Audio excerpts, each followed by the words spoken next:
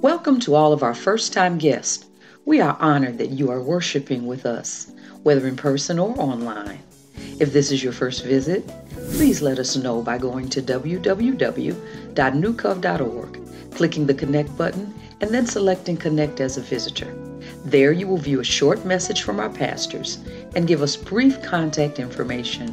We will only use that info to send you a personal thank you for being with us. With all the places you could worship, we are blessed that you chose New Covenant, and we hope you will come again.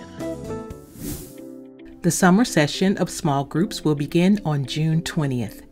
Invite your family, friends, and neighbors to join you and choose from groups that fit a variety of schedules and discussion topics related to strengthening your foundation of the Word. To get information, find a group, and to register, go to newcov.org and click the Small Groups button on the homepage. Let's connect, fellowship, grow, and do life together. It's time. It's time. It's time. It's time. We babies are having a crisis. Babies aren't getting as much love as we used to.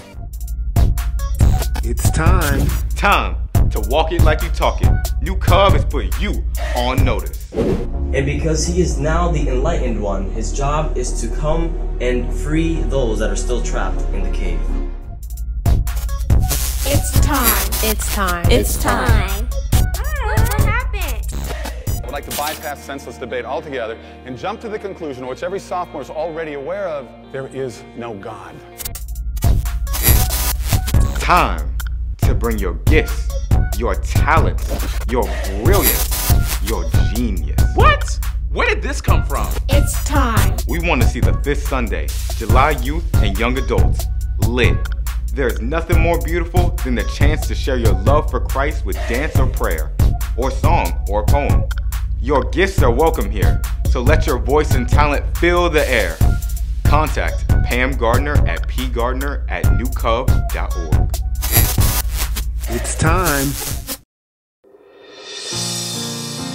God took the strength of a mountain, the majesty of a tree, the warmth of a summer sun, and the calm of a quiet sea, the generous soul of nature, the comforting arm of night, the wisdom of the ages, the power of the eagle's flight, the joy of a morning in spring, the faith of a mustard seed, the patience of eternity, the depth of a family need.